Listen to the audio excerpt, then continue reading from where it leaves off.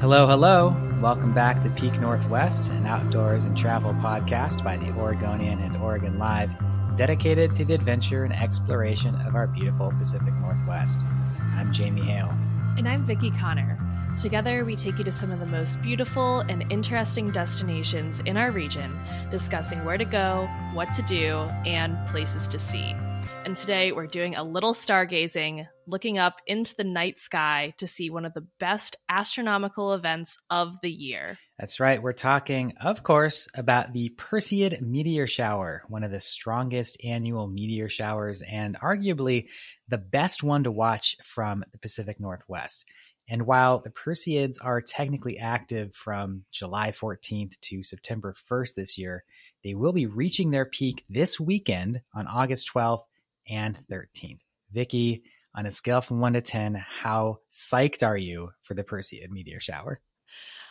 Honestly, Jamie, I don't know much about it. So as you take on this role of astronomer at the Oregonian and Oregon Live, I am so excited to hear more about it and what we can expect out of this. Yeah, well, the Perseids are pretty cool. I gotta say, I've actually only gone out to see the Perseids once, and it has been a while.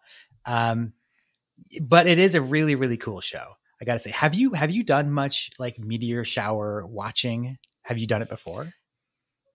No, because here's the thing. I'm not great at like waking up in the middle of the night or staying awake to see something. So if it's anything past like 9 p.m., count me out. I'm asleep. So you do have to stay up a little bit later than 9 p.m., but it's not like a 3 a.m. assignment here. So I figured since the Perseids are coming this weekend, and because this year happens to be a really good year to see them, we would spend the show today talking about all things Perseid. So Vickie, why don't we start at the beginning? What are the Perseids? You might be asking yourself this too. What is a meteor shower? What are these things? Exactly. I am, in fact, asking myself this question. Okay, well, what is actually going on in the sky? So the Perseid meteor shower occurs as the Earth moves through a debris path left behind by the Swift-Tuttle comet. So the comet last passed the sun in 1992. And when a comet passes the sun, it sheds all of this like ice and dust from it and leaves behind this like stream of debris. So when the Earth then passes through that stream on its like annual trip around the sun, it all of that stuff comes into the atmosphere and burns, and it appears as a shooting star or a meteor shower. So you're seeing these streaks of like ice and rock and debris coming into the atmosphere as we pass through all of this stuff in space. Pretty weird, pretty cool. So it happens pretty reliably this time of year, every year, I guess until the debris stream is done or it moves or something crazy happens in space. But at least for the last few decades, this has been a reliable meteor shower. And because there's so much debris right now, it's been like really strong. And the nice thing too about being in Oregon is that it's August. We don't have the clouds that are socking us in for months on end. So we can actually see this thing this time of year. Amazing. I love it. And so is Perseid is the name of the comet and henceforth the name of the meteor shower? No, the comet is Swift-Tuttle, which I'm sure is the name of the people who found it, who saw it. Perseid comes from the constellation in which the meteors appear. Perseus is the constellation. So that's where the name comes from. So if you want to go out and look for the Perseid meteors, what you do is you go out into, after sunset, you go out into somewhere dark.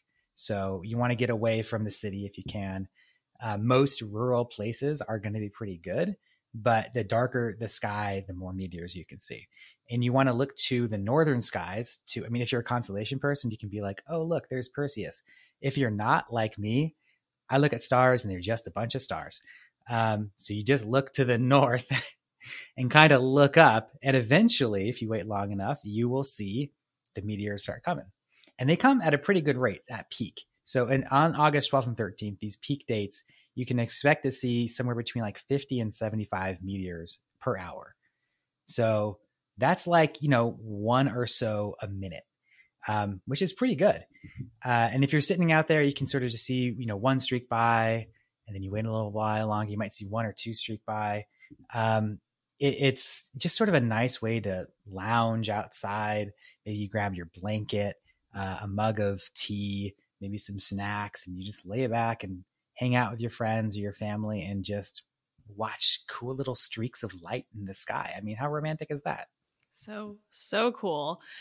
Jamie, did you set out to see this last year? No, because here's the thing. It's not great watching every year. What will often determine how good of a show it is the light of the moon. So obviously city lights will disrupt your ability to see the Perseids. The light of the moon does too. So if you have a full moon or anything close to a full moon that is up at the same time these meteors are coming, it's going to drown out a lot of what you're able to see.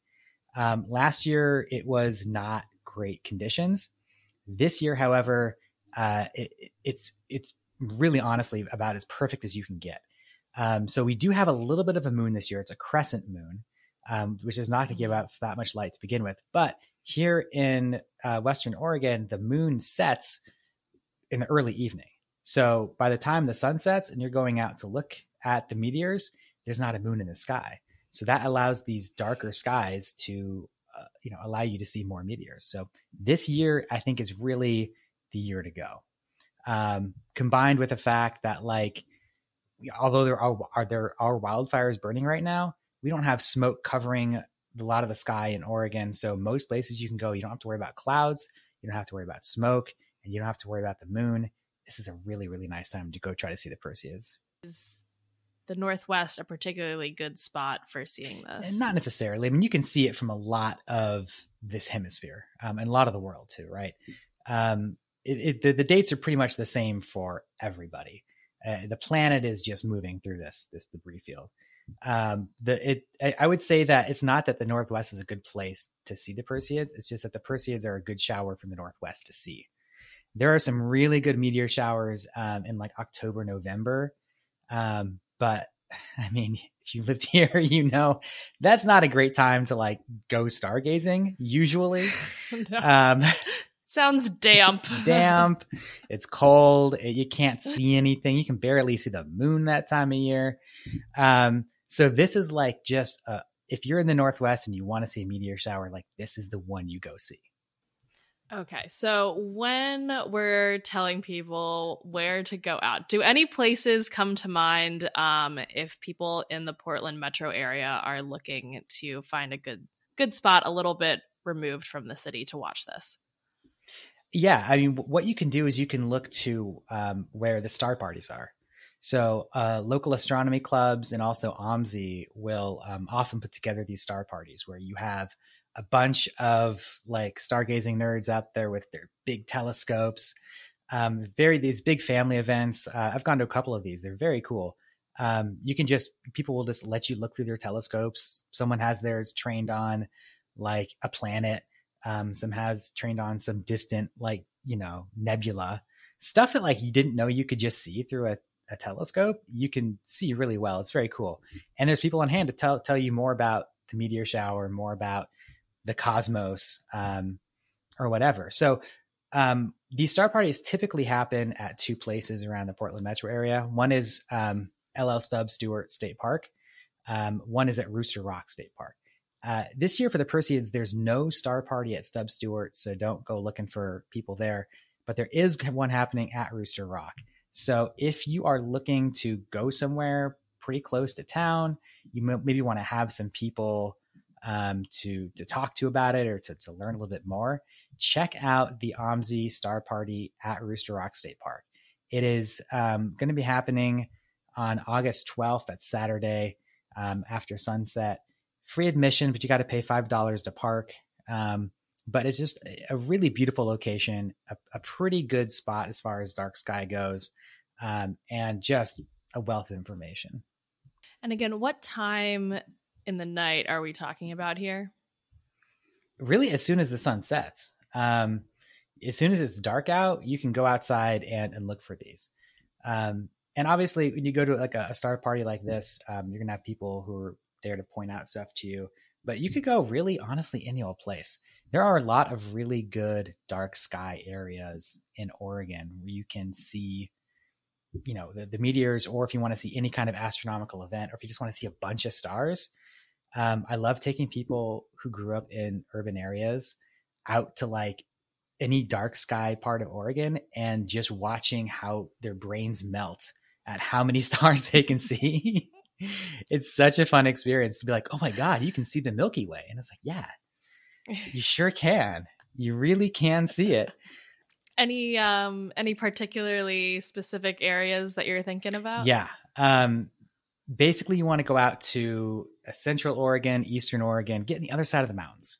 That's basically what will help you out. But Steens Mountain is a really great spot to go, and Alvar Desert out there too. Those are two like primo stargazing spots.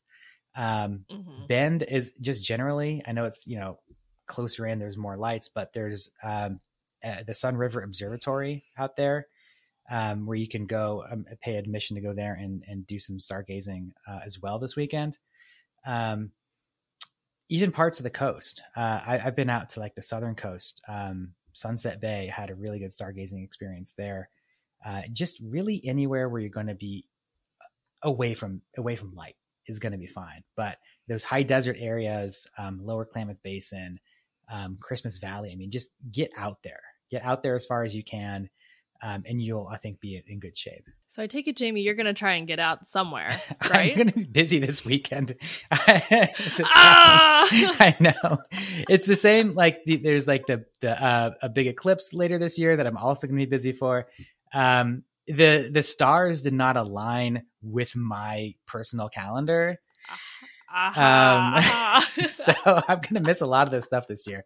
But the beautiful thing is that, the Perseids do come back every year. Every year is not great conditions to see them, but like, there's always next year or the year after that or the year after that.